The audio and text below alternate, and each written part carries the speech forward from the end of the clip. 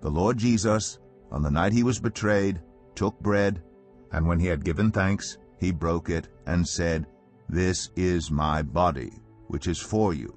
Do this in remembrance of me." In the same way, after supper, he took the cup, saying, "This cup is the new covenant in my blood. Do this whenever you drink it, in remembrance of me."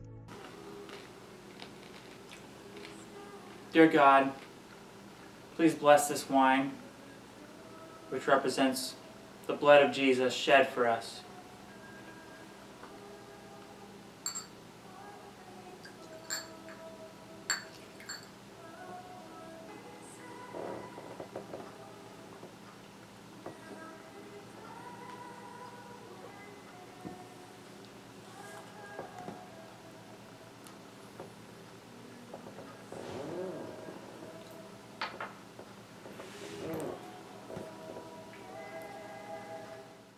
Blessed be the God and Father of our Lord Jesus Christ, which according to his abundant mercy hath begotten us again unto a lively hope by the resurrection of Jesus Christ from the dead.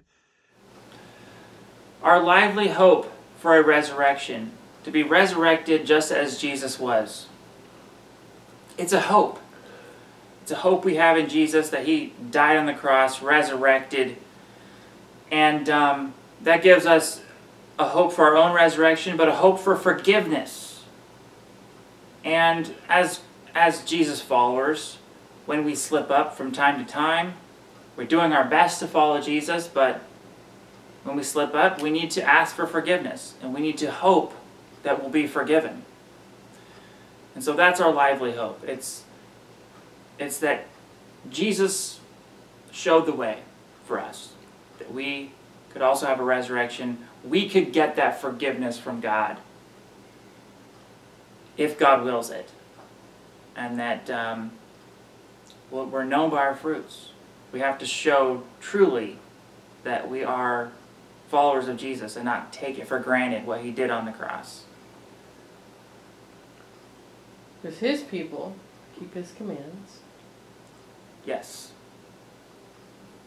Yes, Jesus said, "If you love me, keep my commandments." So, we're doing this Lord's Supper from an attitude of humility. The power of forgiveness is in God's hands. God decides who gets eternal life and who doesn't.